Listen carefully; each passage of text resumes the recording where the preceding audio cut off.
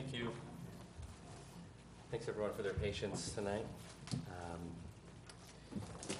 Tonight is the July 25th Ahrb meeting. The first item on the agenda is 12 Livingstone Avenue. We have a letter from that applicant who is requesting another extension. We will make a motion, we continue this to the next application. Yeah, your second? Sure. Unanimous. Let's continue. 71 Mohican Park Avenue, the Johns residence. I don't believe we received any drawings. Nothing new. Can motion to continue 71 Mohican Park. Yeah, your seconds.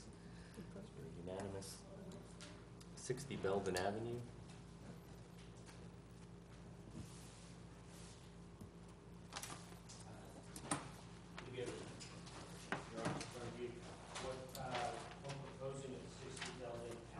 I'm going to interrupt for a minute. Would you take the microphone, introduce yourself, and use it for the duration of your presentation, our conversation?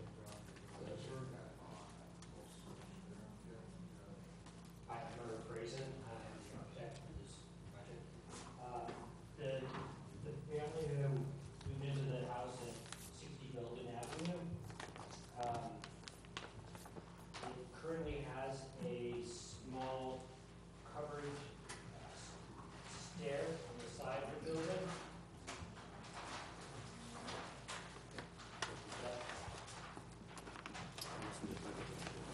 Yeah.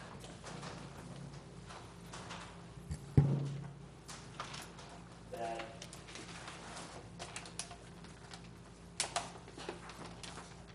on the side of the building next to the building property. Belden Avenue is down right here. It's actually on the south side of the street.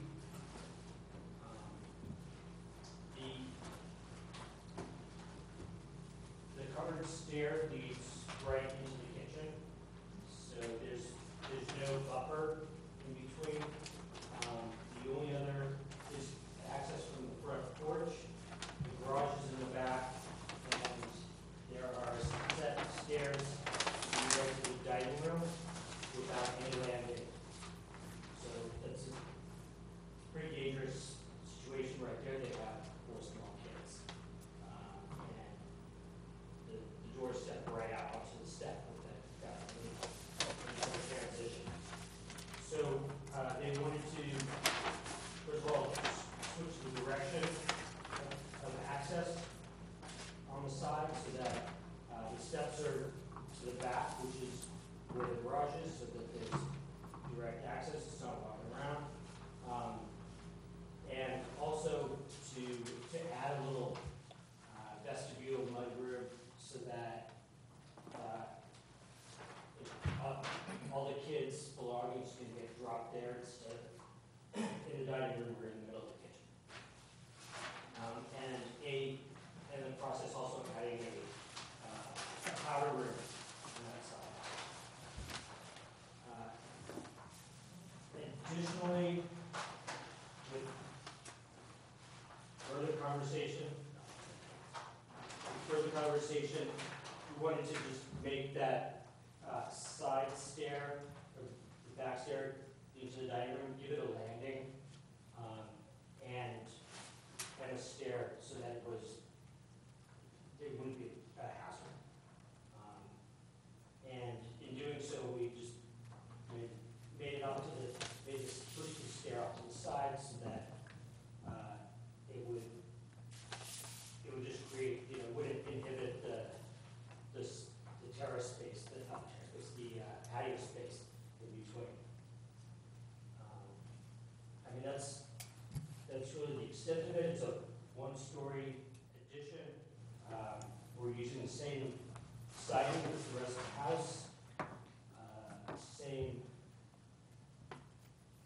balustrade details that are on the existing covered porch. And any other questions? What is the minimum side yard setback on this lot? The side yard setback here is 10 feet. Okay, do you have a variance for this? We have variance, yeah. Okay. Yeah, it's I think, it's currently 7 feet, and we're extending another foot.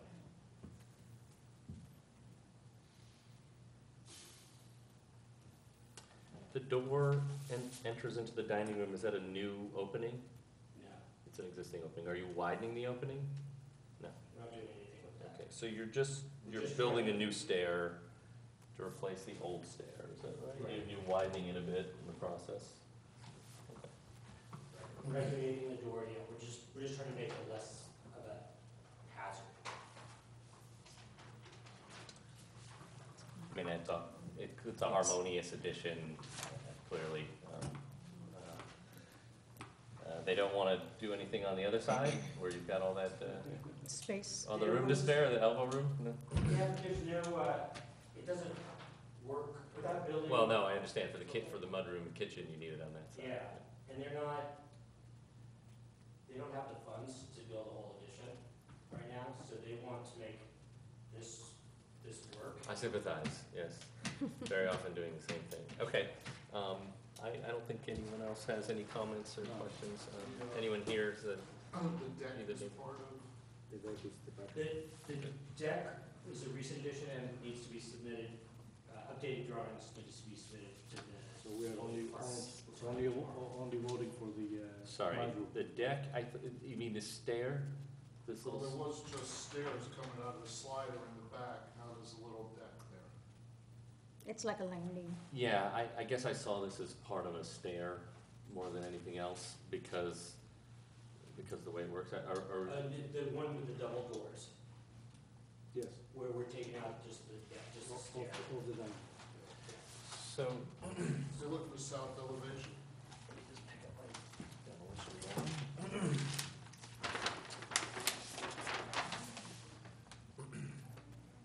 So he's putting a landing there. I mean, that looks like it's part of the application at the moment. Why don't we just call those materials out, and right? well, I see no reason for you to come again Okay. if we can resolve that now. Do you want to put some notes on here that the railings, the balusters are going to match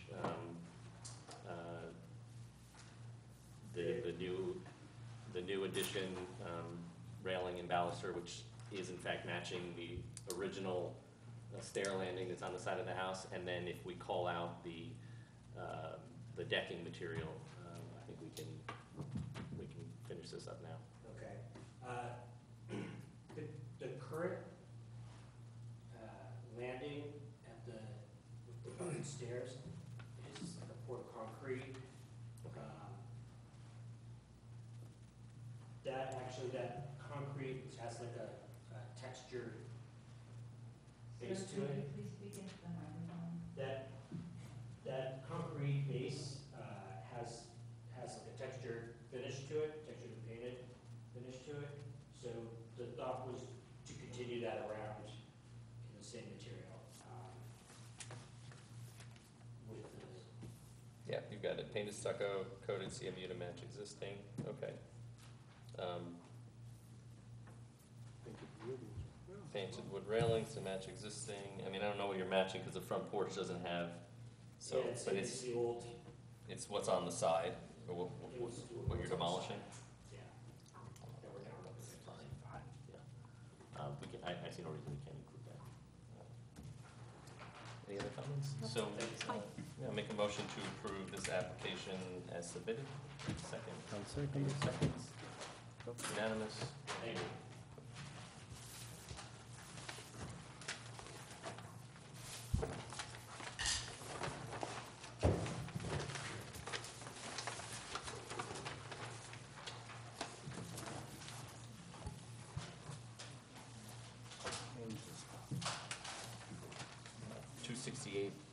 B Main Street, please. The spa. No. We'll try again at the end of the meeting. 13 Irvington Street.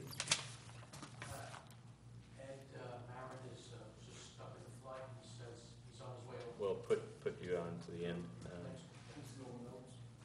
If, yeah, 5 Atilda Avenue, He's on his way. he's on his way too. Just got to- Five until they ask for a continuation. We'll continue. His notices out on time. Okay, understood. So, motion to continue 5 Atilda. I'll second it. Yeah, your seconds, it's unanimous. Do we have 100 Main Street? No? I see we have some neighbors expecting 100 Main Street. Have we heard from Mr. Steinschneider as to whether he will be here tonight? He was aware that he's on the agenda. Okay. I didn't hear otherwise.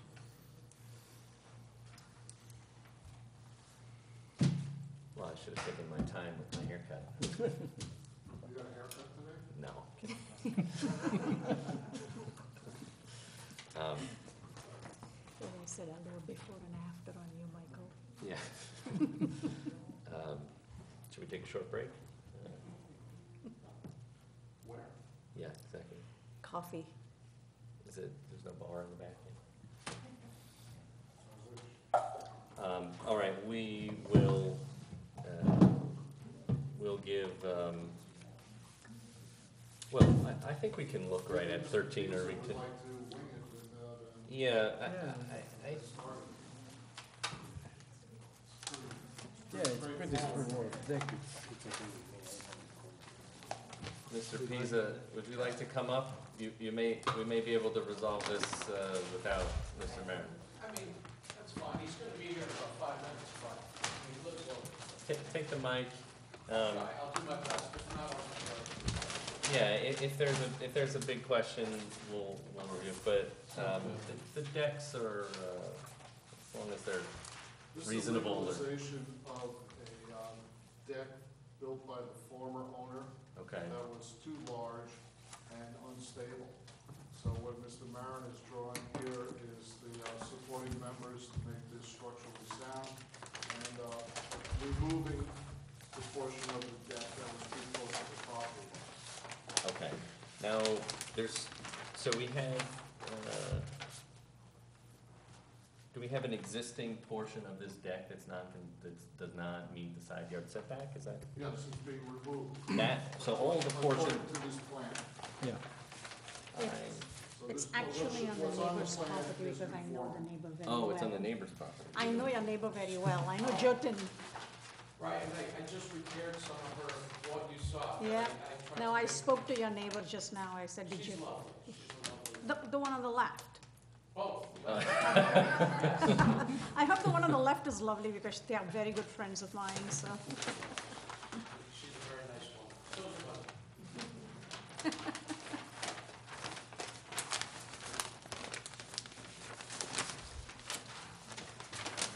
I, No, it's not.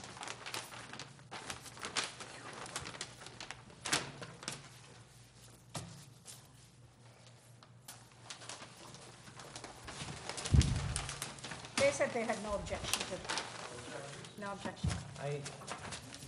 well, let's give Brandon a few more minutes. He's a bit more rigorous of the. Here you go. I'm good. Okay, I think this is pretty straightforward. Make a motion to approve this application as submitted. Your second, unanimous. Okay, thank you. Thank you. Good luck. Thank you all very much. Start seeing details, I get all excited. Um, Gotta change that. So, do you want to just look at this sign? That's fine, it's fine. We're gonna look at this sign for 26B Main Street.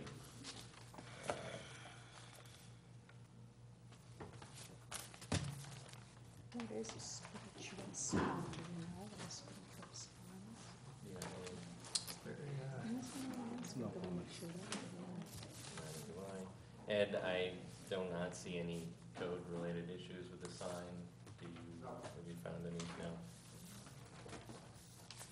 Looks fine. Okay, I'll make a motion to approve the sign at 26B Main Street as submitted. Do you have a second? I'll second it. Yeah, your second. It's unanimous. 100 Main Street. Oh, we put on 5.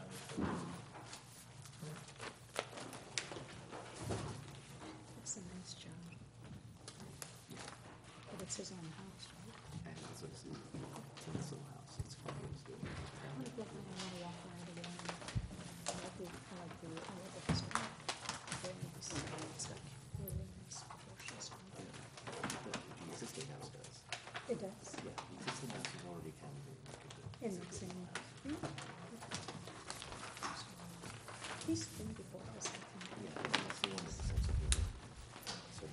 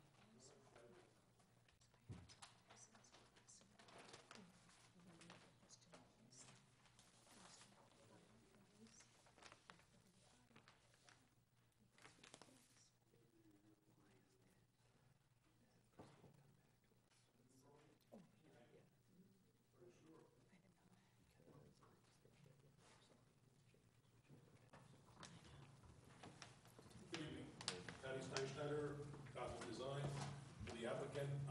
We're having trouble getting this thing to read, so maybe what we do is go by the drawings. We were before you last year in November. At that time, 3 members of the board gave an opinion on this. It wasn't a matter that was formally before you, but you basically took a consensus vote. After that, in I believe it was March, there was another correspondence from this board to the planning board expressing concern with the top floor, which was what the planning board was divided on how that was going to work. There were 2 members of the planning board who were in favor of the top floor remaining. There were 3 members of the planning board who were against it. We went to the board of trustees. The board of trustees at that point basically sent us back to the planning board. And we went to the planning board, and after several months where it didn't really seem like we were moving any direction at all, we removed the top floor and reduced it to a 2-story structure above the parking area. It's 3 units now instead of 4, 3 2-bedroom units. It's obviously much smaller, less opportunity for us to perhaps have fun with some of the design things, but we think we'll put something together that's fairly calm and easy to deal with. We do have renderings that I can show you on the screen if that would be helpful. what if we can get it going? The color helps, the What I'm thinking is, if you don't do it, it's that work. If I can bring it up, and obviously everybody in the audience wants to, they can look at it as well. Get it on the screen. oh, because we can't project. That's not, we do not use it. It was working on it, you're just a minute ago. Yeah. Can you transfer it over? You have my jump drive. The black What one. did you give it to? At 2 weeks ago. For this board? Yeah. It's a black one with a red button on it. I have another jump drive that's not large enough. I'd like to get it on the screen for everyone. Do you have a bigger one?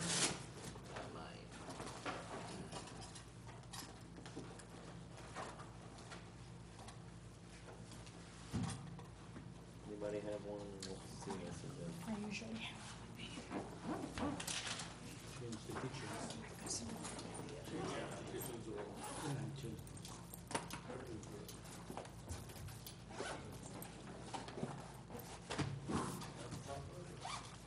good old faithful. Here you go. I have a lot of stuff on it. I'll download it first.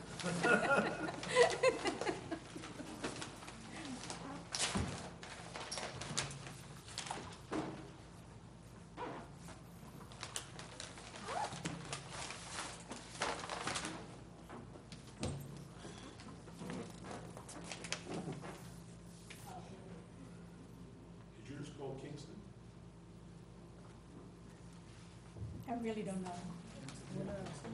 Bill O'Reilly, is that I'll kill you, Patty. I'm just making sure this is the right one. Oh, you know what? It is, because I downloaded his book. Yeah. That is correct.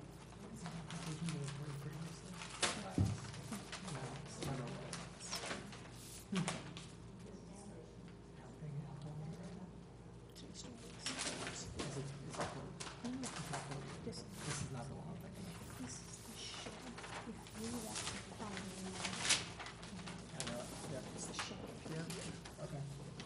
Just So it is in the process of copying. Less than one. It's the way, I get it. What I'll do is that just the, you know, the SketchUp, I don't think that works in the villages. You can do screenshot. Yeah. I've got screenshots. And just to make sure you understand where we are at this point, we are before the board of trustees tomorrow night for a public hearing. So one of the questions that I assume that they are going to ask is if we come to this board. I don't expect you to run by tomorrow night, not necessarily anywhere, but at least if we can have some indication of whether this is something that's working or not, I think that would. Yeah, it's nice to see. We can send a note with our thoughts. And,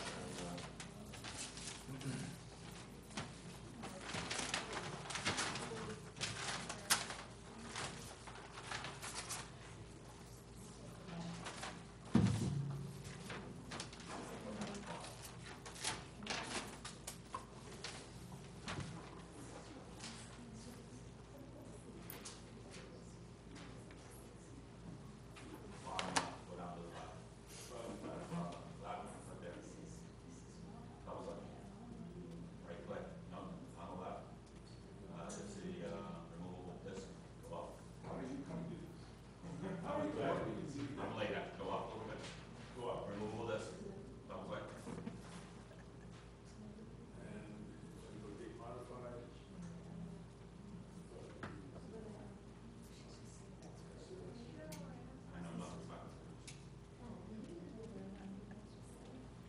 Okay, and then slideshow still won't show.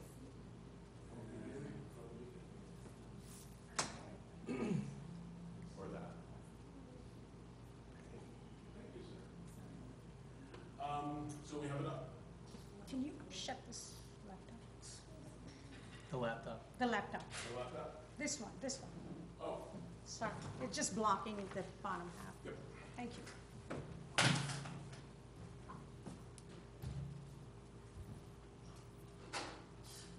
So, this is a list of the submissions that we've made on this application. I just wanted to bring us up to the last one on there, which is the removal of the one story. This we don't really need to go through, but everything that we're doing is compliant with code.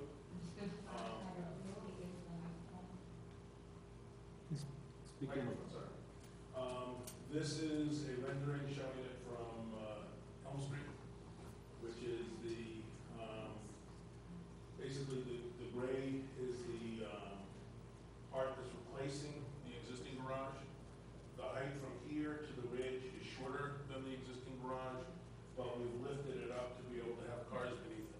So the ridge on this is about 4.5 feet taller, maybe 5 feet taller than the existing ridge, depending on where you measure the existing ridge. The entrance stairs is now a story shorter. We kept the two duplex units so that you only have to go up to one flight, and you can get to this unit and to the two duplex. There's concern expressed, letters and submissions, that this is so close. It's actually 14 feet from the wall of the existing building to the wall of what we're proposing. Here's a view looking back from the aqueduct. Again, the barn structure, the two duplex units, the single flat. And you want me to take you through the drawings themselves? So elevation, this is the existing building up on Main Street. The replacement of the existing garage and the fill in between the two 2 stories above the parking level. This is looking from Elm Street, this is looking at the back. So Elm Street would be through there on the other side. This is the view from the aqueduct, and this is, if you cut through behind the existing building, what you'd be seeing between those 2 units. Here's the section showing how the connection of this works, with the cars below and the 2 floors above. In the middle section, 1 floor above in the portion that's adjacent to the aqueduct. Here are the floor plans. Here's the base coming in the entrance stairs, coming up. There's 6 parking spaces, a garbage storage area, a walkway between the 2 structures, a short, small porch for the entrance. Yeah. Your walkway is fully enclosed condition space? No, it is not. It is not. That was not the recommendation of the planning. Planning board's recommendation was that, I thought we discussed the definition of one building. we did. And when we go to the board of trustees, that's one of the things that they'll need to talk about. The recommendation of the planning board was that we have a connection porch that connects 2 structures, but it is not condition space. And the planning board specifically did not like the idea of us coming up and filling in this space for no purpose other than to make it a single building. So if the board of trustees feels that they need to do something different to make that work, that's at that point up to them. I'm not gonna tell the planning board that we're not gonna do Or what they want. would require a waiver. Patty, Yeah, maybe, yeah. just quick question, can you explain again what that covered connection is achieving? It's connecting to the parking? It's actually, no, it's this little section right here. Yeah, that connection. What we've got as an issue before us is that the interpretation has been that you may not have more than 1 primary building on a parcel of property in the village of Ahrb. There are many properties that do have that, but the opinion is that that's not permitted. So if this is the primary, this becomes an accessory structure. And you can't have residential units in an accessory structure. If the 2 buildings are connected, then it's a single building. Unless the board of trustees decides to grant a waiver for that and allow it to be 2 structures without that little connection. So refresh my memory, then if you connect it and call that as one property and one structure, the zoning for the front applies to the whole structure? This is not the same problem as 75. This is one piece of property zoned DB. So we're fully compliant with everything here as it currently is. The only issue here is whether this is 1 building or 2 buildings. If it's 1 building, there's no issue. If it's 2 buildings, there's the opinion that it then needs either a waiver or we would have to make a physical connection with condition space. But we have not found anything in the code that says that, and we haven't found anything in the state code that says that this wouldn't be considered an attached structure, because that's combustible construction, tying everything together. So we're not trying to make an opinion on it. What we're trying to do is present it and let the boards make their decision. What we showed to the planning board had a 2nd floor addition connecting the 2 buildings, changing the plan of the upstairs bedrooms so that that would become something that you could come in at your 1st floor level and go up the stairs and come in at your 2nd floor level. It doesn't make any real sense in terms of function. Mhm. And from everything that we've gotten from the comments that people have sent in, the connection to it here is not desirable. So, But in reality, it's 3 buildings. I mean, we're not going, since we know we're not voting on this, we're discussing it. I wanna be cautious about the overtly technical only interpretation, because it sometimes misleads the conversation. I think that there's clearly 3 buildings on here. It could be argued that the new stuff is 1 building, because there is some relationship, but they read like separate structures, those 2. And then the main existing building that fronts on Main. right. So, that's one concern, and I think that attaching a bridge to an existing building doesn't make it one building. There are bridges that connect buildings in the Chelsea neighborhood of New York City where you connect across the street. It doesn't make it one building. There's still two separate buildings. In the past, those functioned as one type of program, a hospital that expands into Bridges Street, that sort of thing.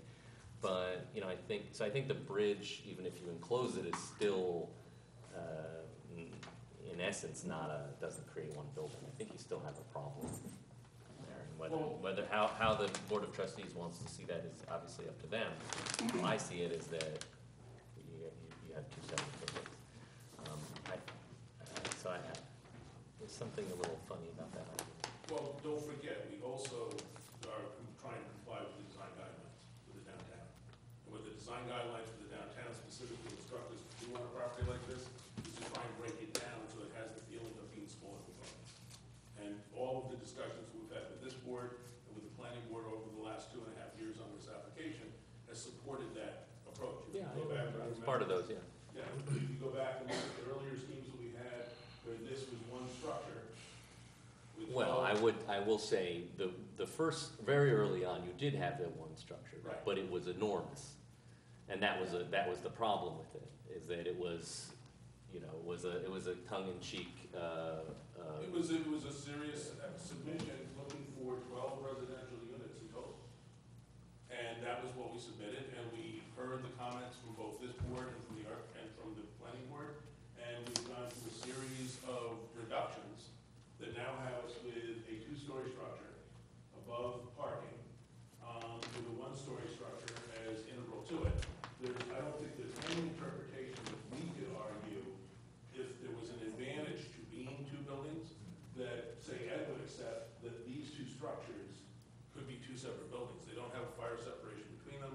They're built simultaneously. The difference is the cladding and the type of roof line. So this is one structure built at one time. This, I agree, is a separate structure. And the argument about whether a roof connecting 2 structures makes it a single structure or not is not a matter of the design concept. It's a matter of previous interpretation of the Village of Dobbs Ferry. When we came before this board and requested a connection between a garage and a house on 2 different occasions with a breezeway, we were told that if we connected the garage to the house with a breezeway, that would make it a single structure. And we would then have to have the garage comply with the setback requirements for being a primary, not an accessory structure. Accessory is allowed a 5-foot side yard. In one of the cases, it was 10, in the other case, it was 20. In the case where it was 20, the Friedland's house, we had adequate side yard, so we were able to build the breezeway. For the house that we did up on Castle Hill Close, the garage was 5 feet from the property line, so we were not permitted to build a breezeway. This is not the same case. I think I understand that logic and why you would want to apply it here, but I don't think it's a completely different set of problems and constraints, right? I mean, I don't disagree. and so that as a defining precedent of the definition of this as one structure is a stretch. This has been presented to us as an issue. We have worked with all the boards now for 2.5 years trying to find a solution on this. When we went to the planning board, the feeling at the planning board was having the connection with conditioned space on the 2nd floor level was a distraction from the design. I wouldn't disagree with that. Okay, You know, we made the design consistent with what they asked us to do, and now we're presenting it to this board. If this board felt Yeah. that, because again, this board should probably be focused on the architectural components of it and not on the zoning issues. We're not talking, we're talking about the reading of the whole building. Like Right, so- what we see when we look at the project So presented, we're- because and those things have a If he asked a tangential question relationship. about this connection, and I explained what that connection does. Yes. If we're up to me, actually, I don't know, I don't mind having that connection. I think I think it ties the rooms together in a reasonable way. I don't know if it actually shows up on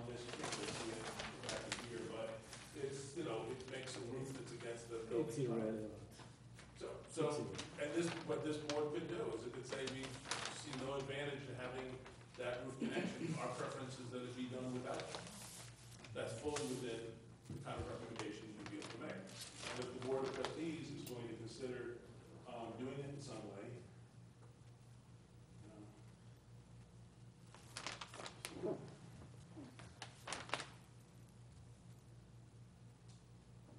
So any idea how to unfreeze this? Excuse me, am I too late? No, sit down. Good evening.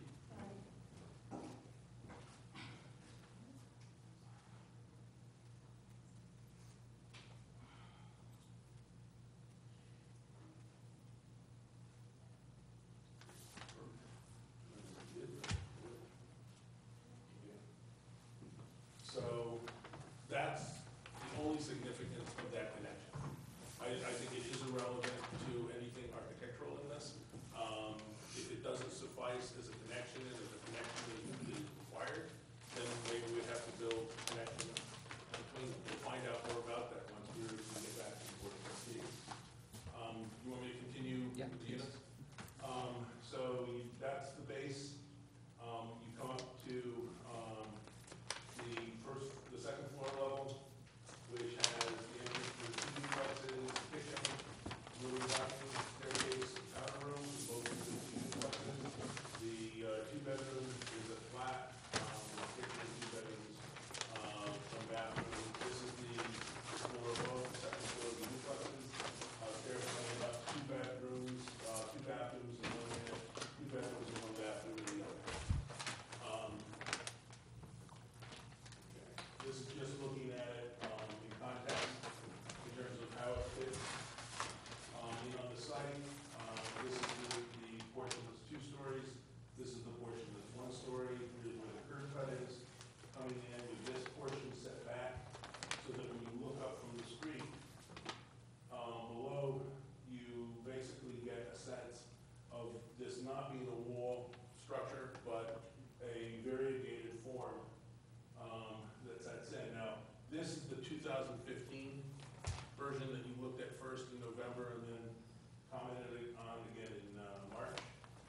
This is that with the reduction of the story and material changes, other things that we did consistent with comments that we received.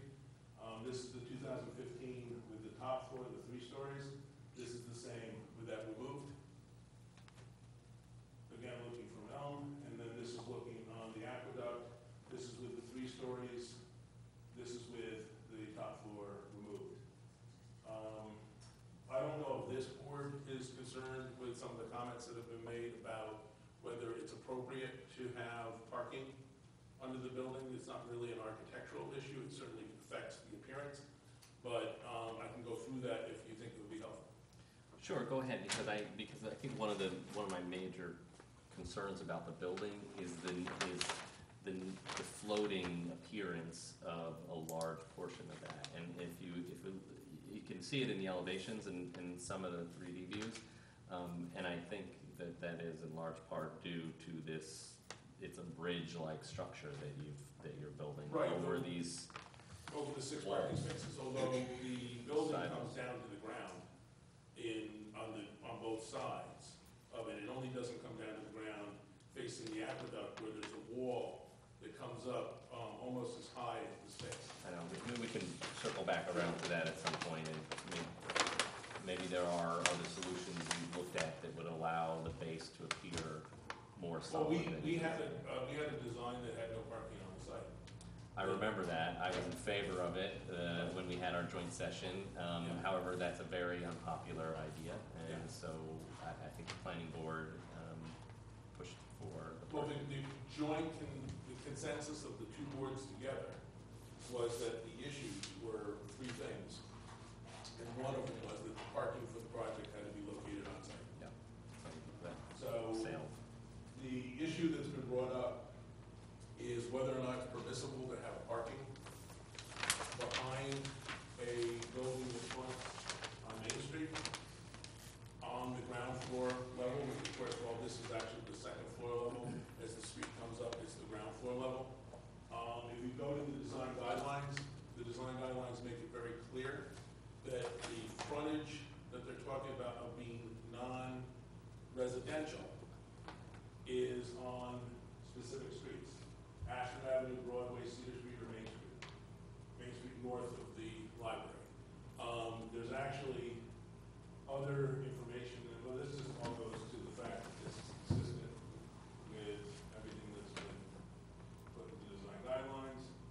But if we go to this drawing and we say this is Main Street, this is shown as an example of something that is acceptable. So if this is Elm and this is Main, having parking on the ground floor behind the building was considered as something that was acceptable in the code. So I think the argument that you cannot have parking on the ground floor level on Elm Street, I don't think that that stands. I think the only other comments that came from that same direction had to do with the existing building and its condition. The planning board members spent some time on that, and members of the planning board actually went out and did a careful analysis of it. One of the statements that was made at the meeting at which it was recommended to be approved by Rob Lane made it very clear that he had looked at it. He did not see any advantage of trying to restore that building. He made a very clear statement on it, and I think that's what should stand. This is a photograph looking at that property that's existing, and this is what it would be like with what we're proposing. Obviously slightly different angles, but the feeling of there being a gap between the two structures is something that we've tried to retain, as opposed to on the other side of the street where you have a singular wall formed by the amalgamation of the different building forms. The only other thing, we just have some shots of what the actual building is, which I don't think you guys are very familiar with it. And then this is just one last shot which shows the existing conditions with what were superimposed on top of it. So you can kind of understand exactly how the massing relates.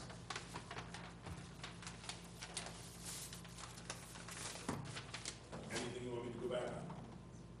Would you go back to SP 2-1, which is your elevation sheet?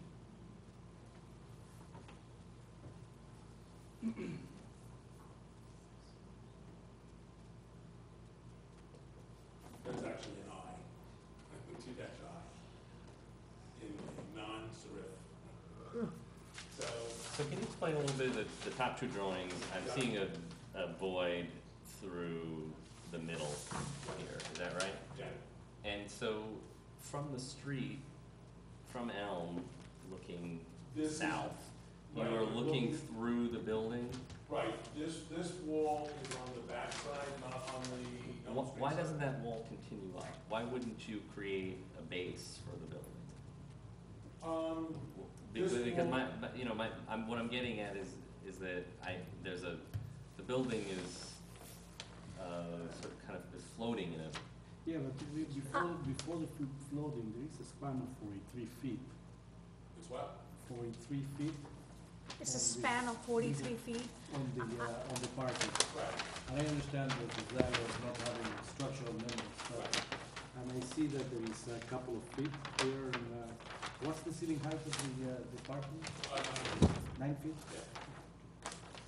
So you should be able to have a, We can have a very good size Like steel 3 beam feet that carries further. across. I mean, I think any post in there is no, gonna no, be a real posters problem. at all.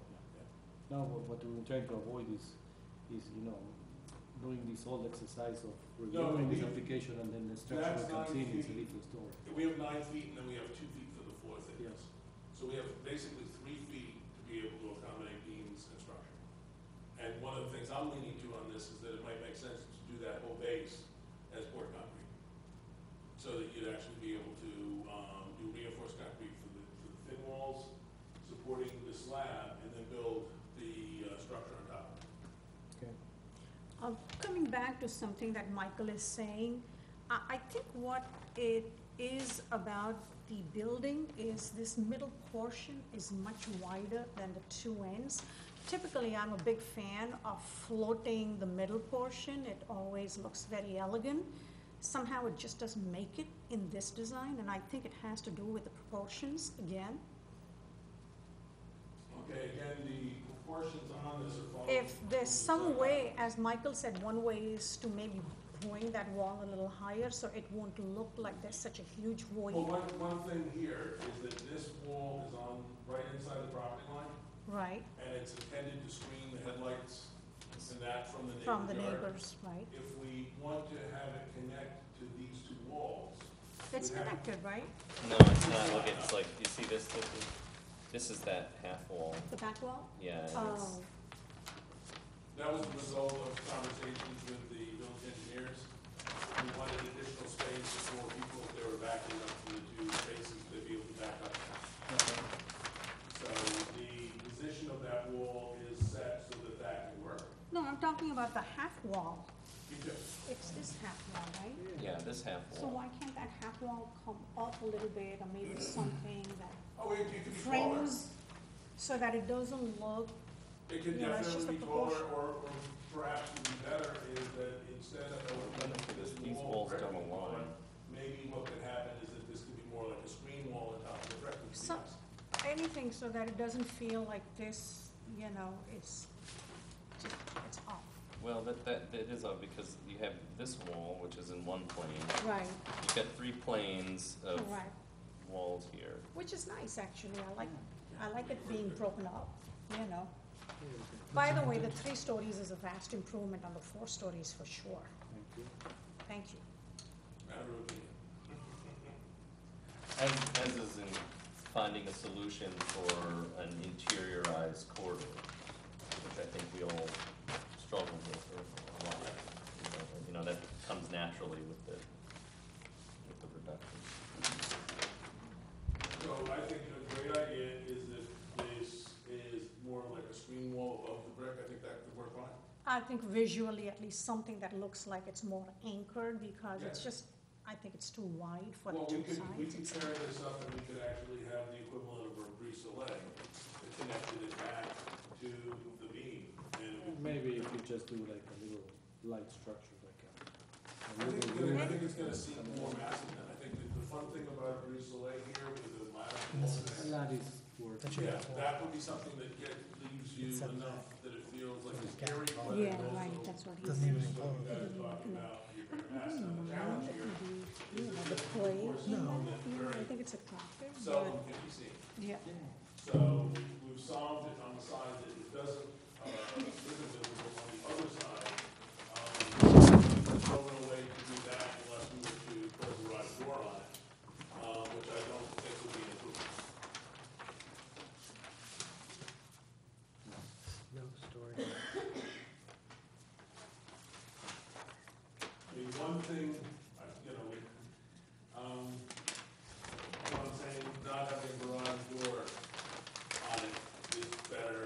What we could take a look at is the idea of there being a component on the 2 sides that came in maybe 3 feet, because I think this sticks out about 4 or 5, so I think we have to, we could narrow that down a little bit, and we could get a vertical element that almost had the feeling of that's where the door would have been pointing out from, to close that, it'd be more like barn doors as opposed to a garage door. Patty, what is a snow storage area, which is on that back area? Well, That's first of all, you gotta realize we're covered. So our site is, we're gonna have very little snow on our property. But the idea of that wall in back was that you would be able to, get rid of any snow by coming out against that back wall. So they're gonna plow snow through the driveway Sometimes. into that wall? Yeah, there. That I don't know.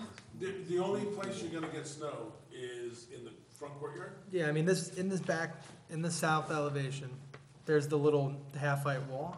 It's Yeah. not aligned, obviously, it goes out to the planters. Correct.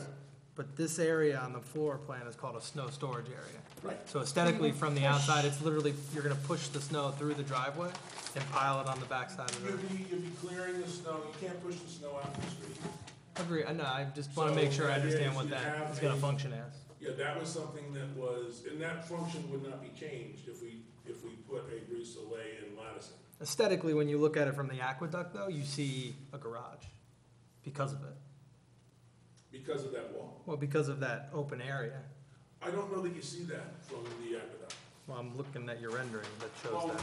yeah, but the renderings don't show all of the stuff that's in the neighbor's yard. If we opaqued everything out, it would really be helpful. When you're walking by the aqueduct is actually about even with the base of this, with the floor level. So. Can you go back to your colored rendering? Sure. So you can go back, yeah, that one. That one. So I mean, regardless of what foliage is there and whether this is actual or not. This is not. But- We've intentionally left everything out that's screening that, so that Okay. you'll be able to see the building. This is what we're talking about, being building a lattice structure on top of, and then a breezeway coming back, tying it in. But the idea of what you can really see in there as you're going by is very limited. It really is. Frankly, I think it's a mistake to have this piece open like that. I think it, I still have trouble with the center floating element. It's revealed It's an as, issue. well, I know, but it's also, I don't, there's no turning radius diagram on here. I don't know if it's No, required. that's not something that's still before any boards. That was done last September. Which one? The piece of wall moving back Anything to do with the out? engineering of this was already signed off by the village engineer. I'm worried about the aesthetic look from the aqueduct. Right. I'm less, Aesthetic is and, what- and also the aesthetic look looking north, I agree that, I mean, as you look through, and even in this rendering, it looks enclosed, so it actually looks a little bit better than the floating structure that you're seeing in some of the other elevations. And that's, I think it's because of the foliage directly behind it, but this actually tells the story of what it would look like Right.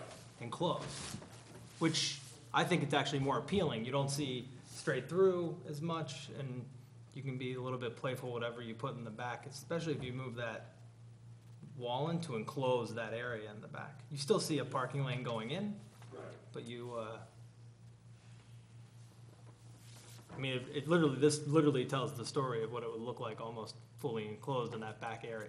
Plus, I think it's more appealing from the aqueduct side, just from a passer-go looking down at the actual building itself. With the lattice and the breezeway, we guarantee that occurred year-round. Because right now you lose the leaves on most of the foliage there. Most of the foliage is deciduous, so in, February when you're walking along the aqueduct, you'd have a better view into it than we're saying in Q1. So I think it's a good idea to think about doing the lattice and the breezeway.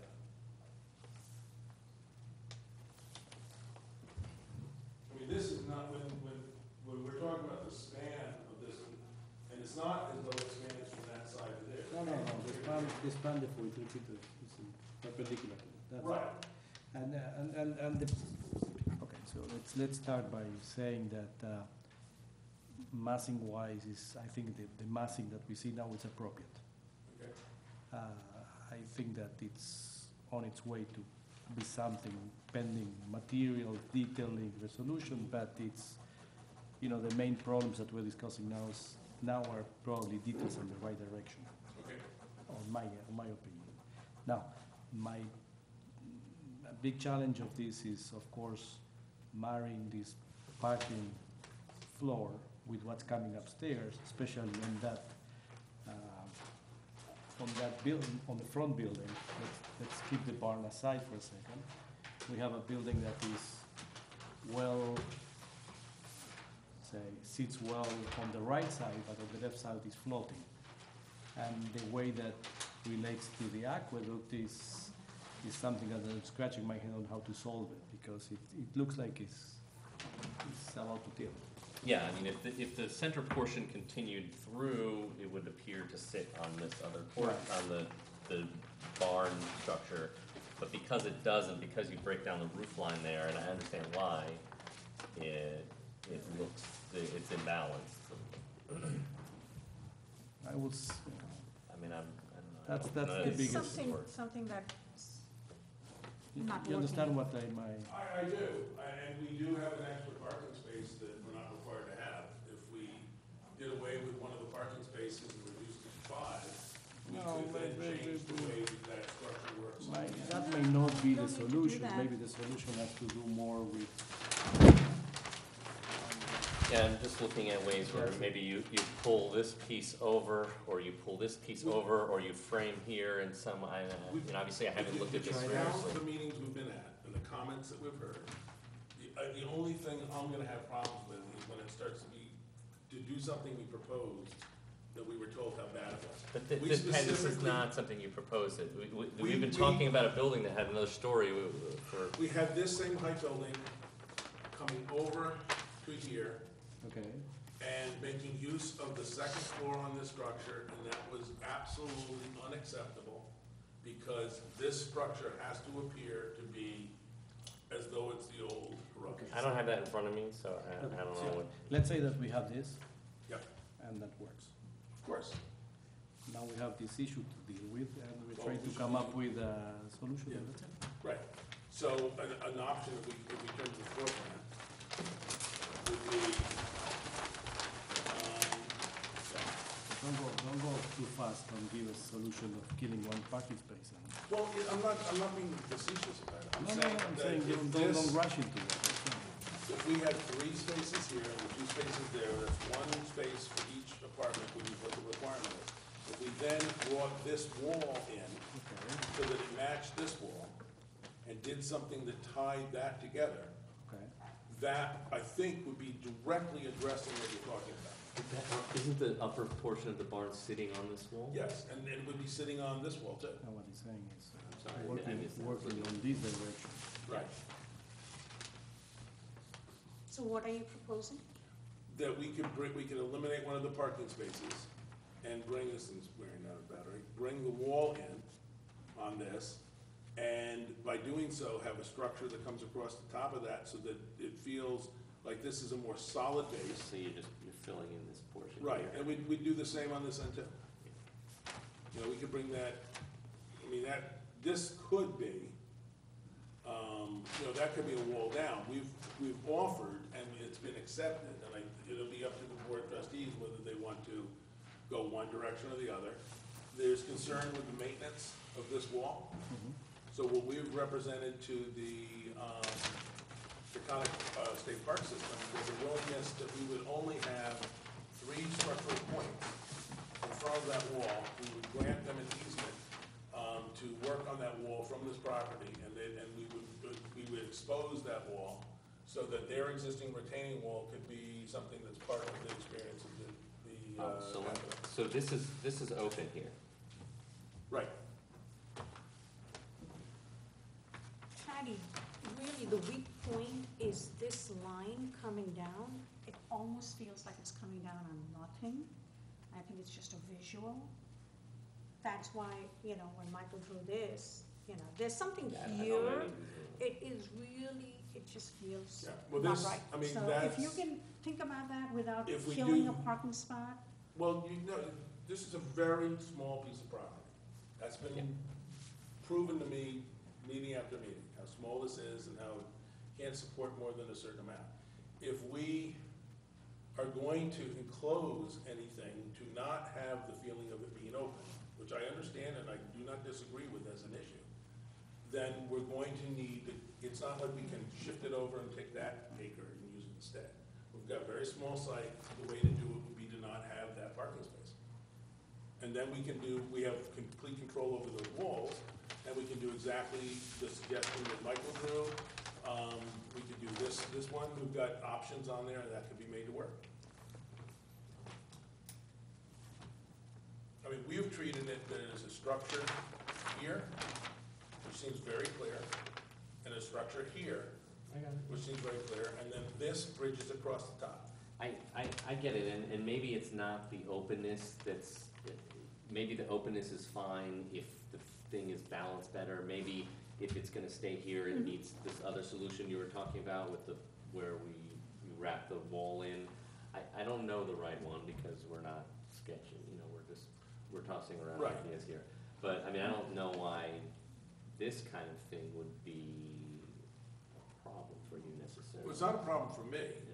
When we had a roof that extended out over. I know, but I'm not asking you to come over here, and I'm not asking you to be up Don't you here. think this feels like it's an arbitrary point to be I made? don't- My I don't know. my I don't sense, know what- Michael, my sense, Michael, is that we transfer now the problem to here, Right. Yeah, maybe, we and may. there is nothing down to, when you walk, it's still Yeah, gonna be the same problem. Yeah, this edge I think that aligns with the structural this is a wall. natural edge, this is a natural break. I understand completely. Yeah.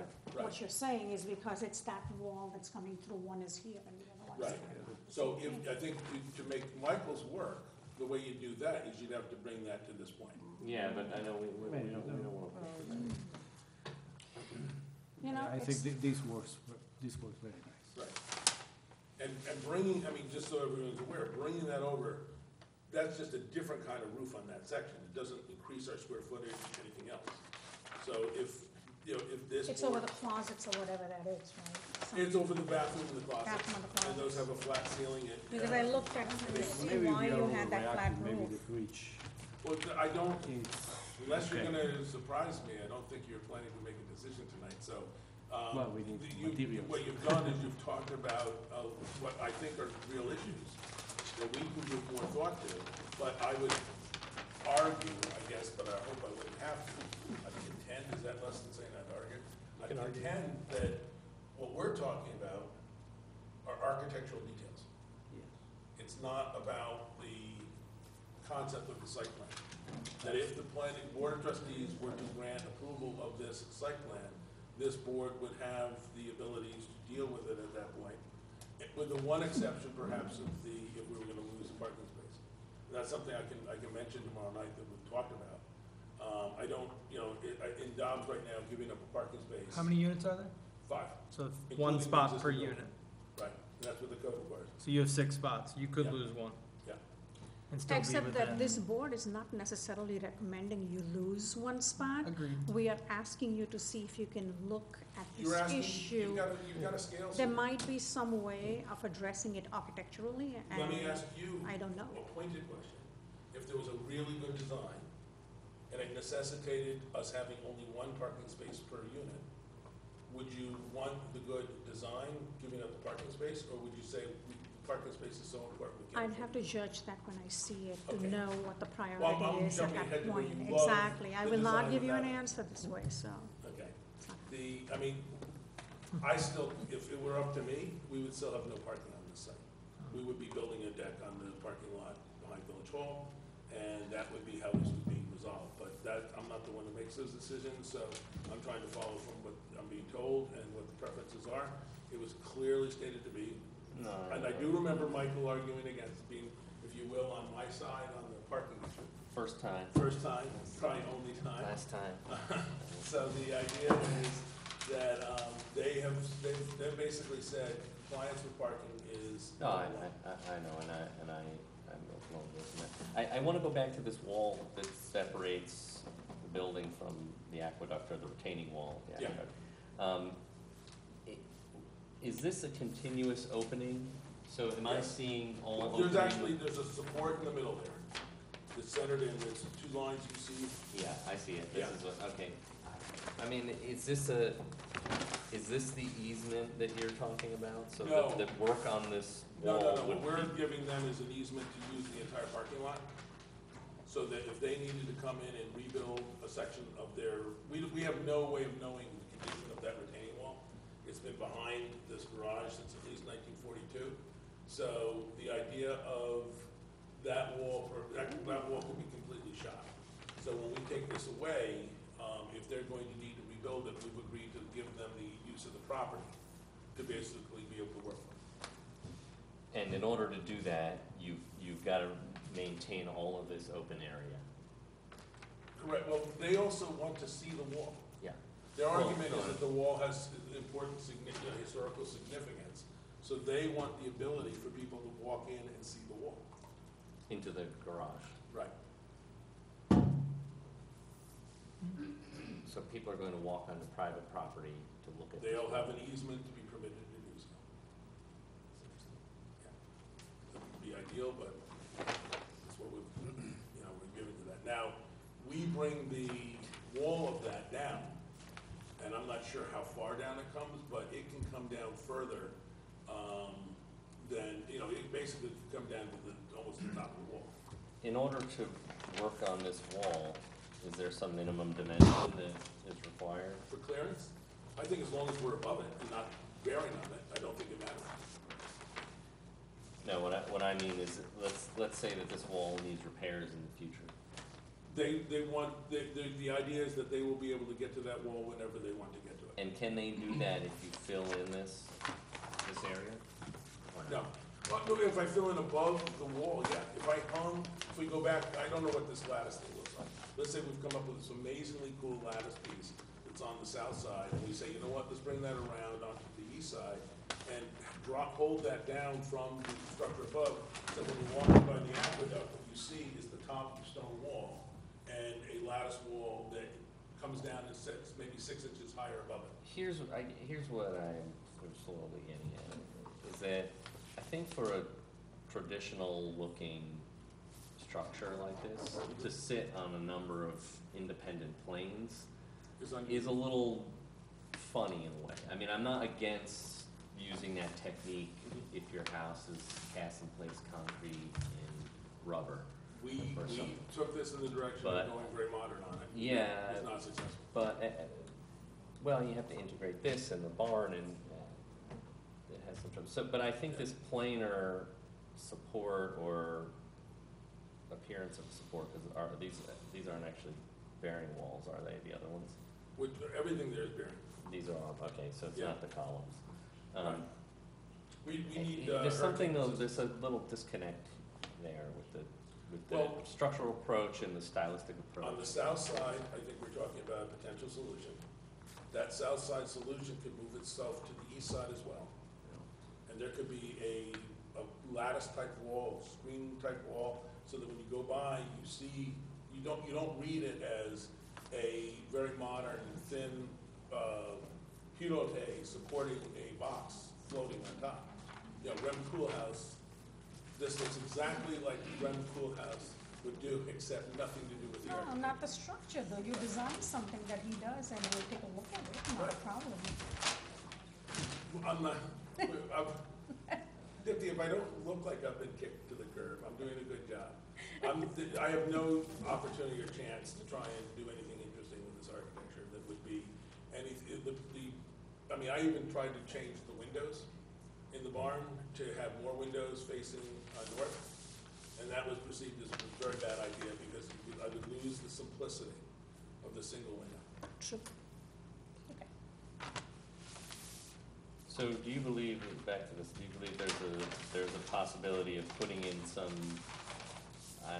solid appearing but possibly removable element, or Yeah. this, yeah, okay. We're referring to Because it as- also, to have a building sit on a delicate lattice is also Not, yeah, not the route that I would the suggest. material that we're thinking in terms of here is board and batten, Is what? board and batten. Mhm. So a potential for, I don't know if you see it anywhere, Yeah, well, right here. Build it in the end. Potential here would be a board, sans batten. So what you do is you'd have, say, a 1x8 separated by, say, 2 inches. Yeah, we don't have to figure it out now, I'm just Yeah, expressing. but that, something like that could look very solid, and, you know, it could have a nice detailed trim at the bottom, that makes it look almost a little bit massive, in a positive way. And that could, you know, could solve the problem, at least on those two sides. I don't think there's any issue of it on the west side, where you're facing the building. I think that already feels like it's, you know, you can't really see it. And at that point, the only question comes to be that one gap in the middle, and that's facing Elm Street, and whether that's bringing those pieces in on the sides a little bit, or whether it's losing a parking space, or maybe, you know, I mean, the problem is you can't really do anything that makes this stuff work unless you've brought the wall back. Yeah, and I think I think some resolution, and I don't know which one it is, would occur in which the solid appearing base is resolved as a solid appearing base from 3 Right. dimensions, not just from 1. And I think, it works, when you look at the elevation, it works, but rarely do you see a building like that. You just rotate a little around here, and you see the plane, you rotate a little around here, and you see the plane. So I think some way in which this turns a corner, so maybe this is all solid here, and then there's an open section and with a removable, I don't know, something.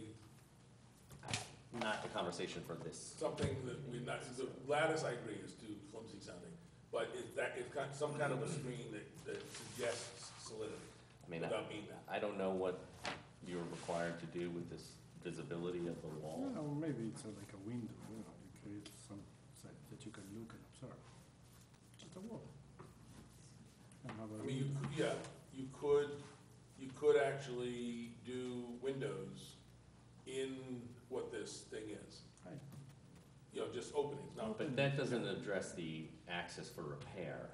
If Is that necessary? If The the windows are wall big is, enough. say, this high, Yeah, and here's my ceiling, and I'm closing this into here, I don't know that there's any problem with that. I'm standing in the garage and I'm looking at the wall. I can see the original aqueduct wall Right. that's been rebuilt in 2016. So it's something that it wouldn't compromise of what we've offered. okay. So this is a request from, The Taconic State Park System, actually from the New York State, everybody still says SHPO, but it's different now. It's Parks, Recreation, and Historic Preservation. okay, and they asked for that, you agreed. Yes. So some component of that's gonna remain here, however, it can be addressed. We're not under an obligation. The Board of Trustees tomorrow night, or whenever they ever decide they'd like to make a decision on this, could say, you know what, there's a lot of aqueduct stuff that people can see already. We just did the overtake, the house that, where they worked everything from. The importance of this section of stone wall, I don't know. And if the Board of Trustees said that's not important to us, we'd prefer you just bring the wall down. There's nothing that precludes us from being able to do that. Yeah. And that would be the simplest and the cleanest. That has been a challenge for us on the 66, 68 Main Street property. How do we do everything we're doing there, and make it work? Because we set back 10 feet there from the For aqueduct. that. Yes, I remember that. And we did have a design for this that also had a 10-foot setback from the aqueduct. You could look at one of those FEMA walls, the knockdown walls, if they would consider doing that.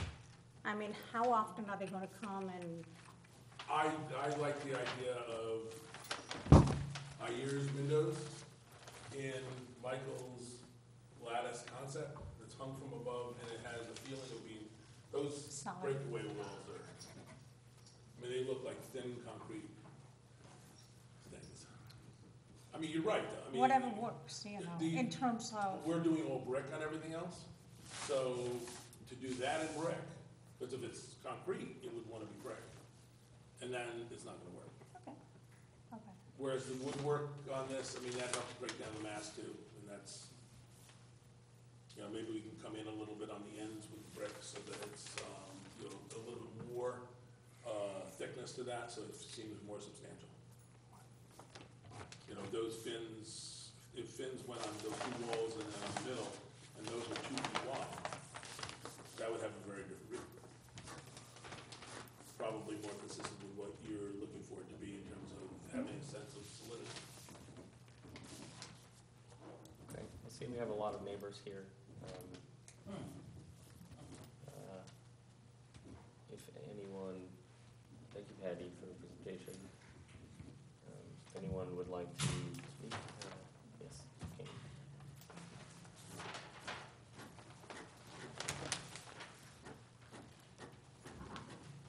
This came South Lawn Avenue, aqueduct member. I'm just a little surprised that we're told that the building that's replacing the old barn is lower than it was, and then suddenly it isn't, it's higher because of the garage underneath. I think the terminology is a little bit confusing because you think, oh, great, it's going to be even lower. And then, no, it's on top of a garage. And I don't quite understand where the cars are going to come in to the garage. And maybe I think this is a good viewpoint. The new structure that's replacing it is 5 feet taller than the current one, than it was. because there's a full story of parking underneath. So one turns Parking. off of Elm into the courtyard and into this parking Yeah, underneath. I gather that. It's just that one hears the first part of the sentence that it's going to be lower, and you think, oh, wonderful, and then no, it isn't. But I don't understand where the cars will be visible from the aqueduct. You know, we don't like the idea of seeing cars lined up to get into the garage. I don't see the access to the garage on the design. I'm sure you all know exactly where it is. Well, I think that's been the nature of a lot of our conversation, which is that at the moment, there is an opening between the new structure and the aqueduct. And so one can see into the garage and look at cars. There is also an opening at the south side, where one can see at an angle from a point south of this building into the garage. And I think our attempt is twofold. One, to limit that view, and two, maybe more importantly for me, is to give the building an appearance of a more solid base, which I think is more in keeping with the aesthetic of the upper portion of the building. It's hard, you know, when you start talking into your little mics, it's hard for those of us who are in the audience to hear what you're saying to the builder. Oh, So it's I understand now that you're I explaining. apologize, I will request a bigger mic. But it is hard to hear. That's why we sit out front, but it's still hard to hear what you're saying. When Mr. Schraubstein talks about access to the retaining wall, I mean, that has always been, since we first started this battle at 6866 Main, that was the major thing when I discovered that there would be no access to the retaining wall. That set up the whole business of moving it back.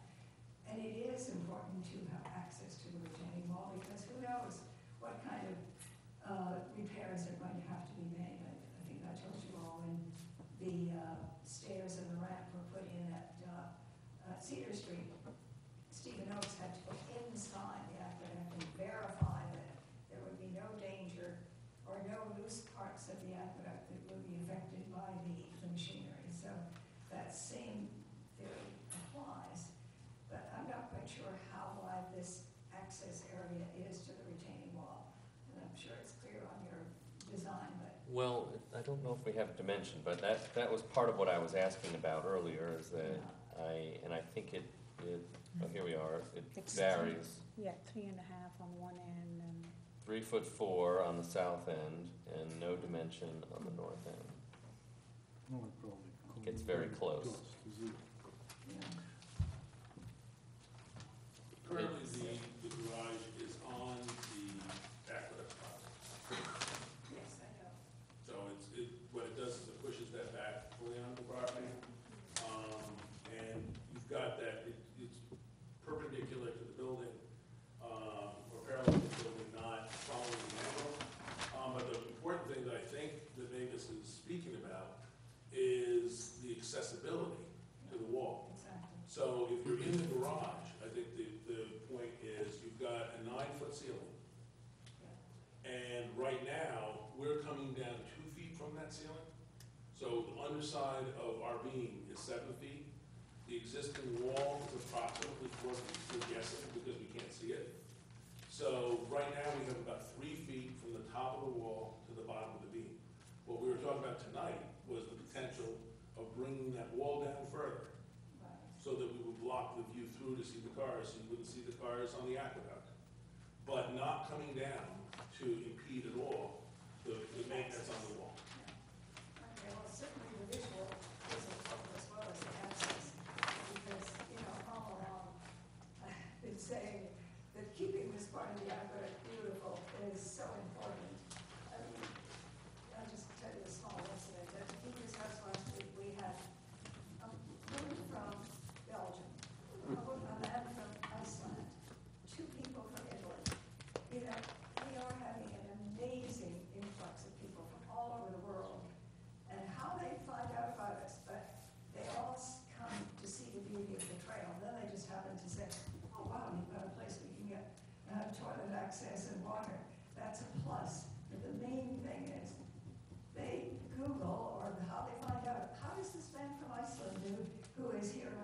contemporary science project, suddenly discover the aqueduct that runs from Hastings down to Irvington and has walked it. I mean, it's astonishing. Come and see our guest book, and you will be amazed at people from all over the world that are coming to enjoy the beauty of the trail. I mean, we've given them a plus with the teacher's house, but that's just a plus. The main thing is a beautiful trail. So everything we can do to keep it looking good, fewer cars, more foliage protecting it. It is a huge project, I know, but I plead with you, keep that in mind always, that the economy of the village is being enhanced by the fact that so many people are coming through and enjoying it and telling their friends and coming back. So think about no cars would be wonderful, but access to the wall and as scenic and as beautiful visual from the trail is the important thing. Thank you. Thank you.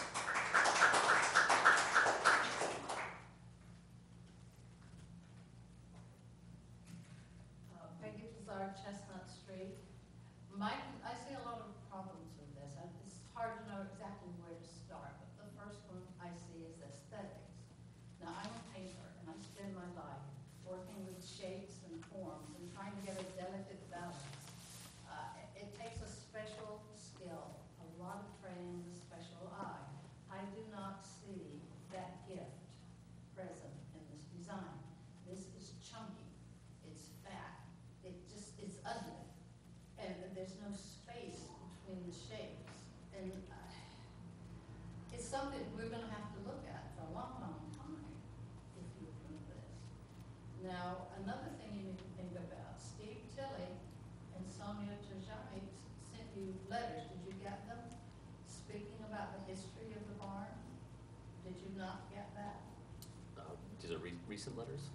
Yeah, last week they sent it, and it was supposed to be for No, the I record. did not have this. We did not have those for this. Well, then I will send you my copy. But I don't have your email. Is it on, we have to send everything to Liz, and then Liz has to forward it to you. Yes. But they. And I regularly get your letters and other people's, but I did not get that. I will pass it on to you tomorrow. There is historical significance here. Now, there is, maybe it's the saying, it's so important, the way this aqueduct looks at it, 4 important barns in that short space.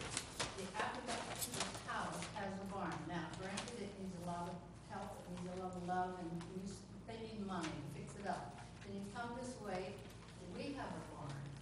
And before we bought our property, someone else renovated it, turned it into a living space, but they kept it outside so that people who walk by it can see it and enjoy it for what it is. They can see the oldness in it. I would not have put that stained glass window in, but there it is. Then you come and you see the gray barn that Patty plans to tear down, which he shouldn't do. He should, what we have said from day one, refurbish that barn, keep the outside as is, which it could be done, fix it, and have something inside. Don't tear the thing down. That building should be by itself, and the building in front, and then he's got to stick something in the middle, make it smaller, but it just doesn't work. And then you have Steve Tilley's building, his barn. He sticks that up. Now, another thing, when people look at a drawing up here, they cannot in their minds imagine how big this thing is going to be. A good example is 66, 68. That thing is going to be as big as Oceana Press, and it's smashed up against the aqueduct. If you look at the drawing he's got here, that middle part is taller, much taller than the building in front. And the barn is almost as tall. Now, you don't think about it, but when you see, people are going to start screaming once it goes up. You're going to be hearing from people about 66, 68 Main. I mean, already, it just slipped by somehow that first floor goes to the middle of the 3rd floor of the building to the south of it. And that's just, something's wrong there. But anyway, getting back to this one, this is a disaster. It's awful. But something else you need to think about is that Gotham Design has shot their credibility. You can't trust what they're going to do. Look at 2 Ashford Avenue. You approved one thing, they built something else that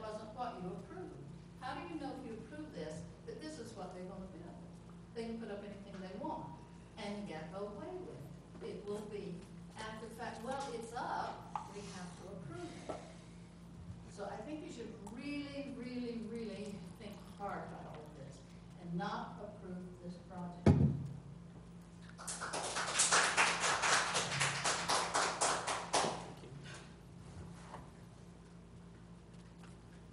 Anyone else? Do we have any more comments?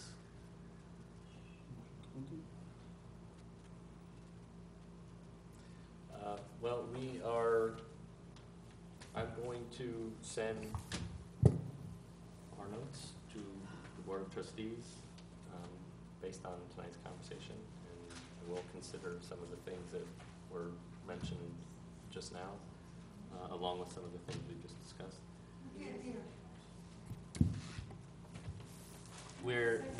Yes, please.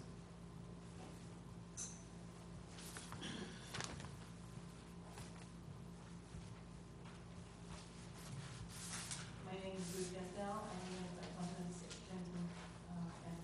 Just looking at that drawing, it's sort of a mishmash. It's the first time I remember seeing it all put together. And there's the barn, building, and then there's something in between, and then there's something that looks like sort of patchwork quilt. And to me, none of it goes together. And that's why I said.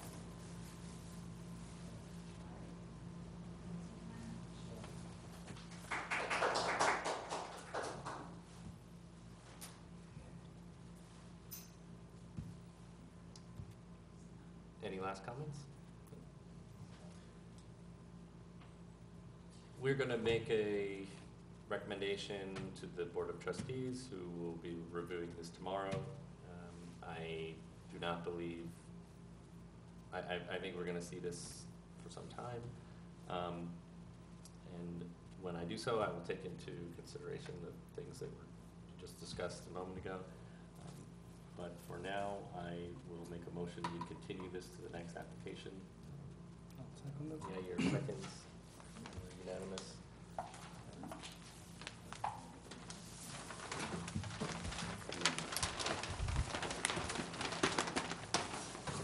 Any more items on the agenda?